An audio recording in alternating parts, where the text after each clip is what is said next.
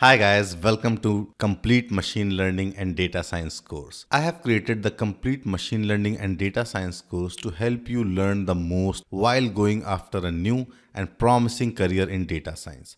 Machine learning and data science will allow you to achieve great success, but sometimes the hardest part is getting started.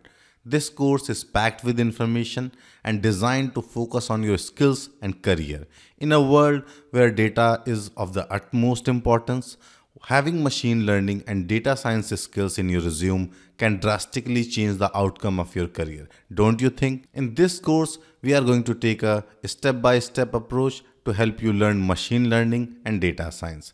I have divided this course into four subcategories, which are actually subcategories of the machine learning itself.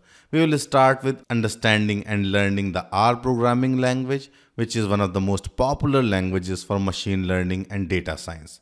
Then we will move on to the data visualization, which is again very critical in this field. It will be followed up by fundamentals of applied statistics and machine learning. Here we will learn the statistical concepts which are really required to make any significant progress in machine learning. We will understand them because they are very common in interviews for machine learning and data scientist jobs. So you need to have them in your toolkit.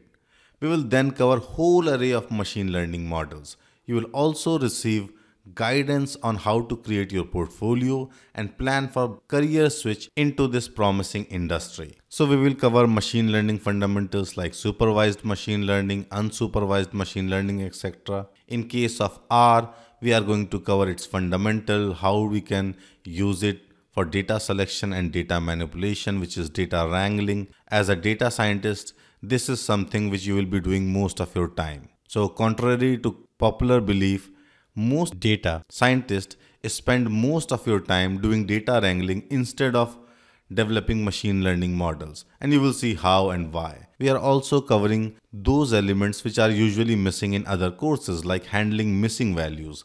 Now this is very critical, but somehow you won't find many courses with this information.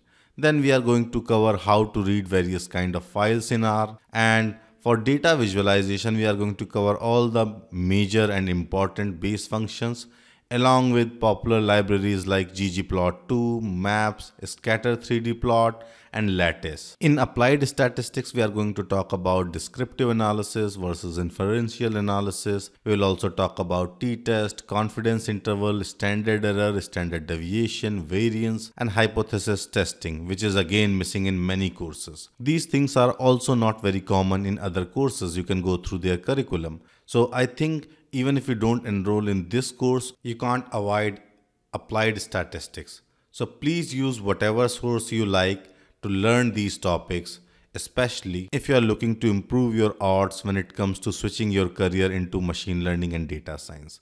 So these things are kind of must. And as we are talking about important topics, ANOVA is something which is again a very critical and widely used in machine learning, but somehow is missing in many such courses. So we have got that covered here, along with linear regression, logistic regression, dimension reduction techniques like PCA, clustering fundamentals, and the implementation of K-means. Then we are going to talk about tree-based models like CART and random forest. CART is also very popular and you need to learn this. CART is also not commonly covered in the courses, but it is really popular in the industry, so I have included that in this course, along with other usual suspects like KNN, naive Bayes, neural networks. For practice, you are going to have quizzes and over 10 projects. So that is really going to give you hands-on experience on machine learning. As far as intended audience is concerned, we are looking at students who are interested in getting into machine learning and data science.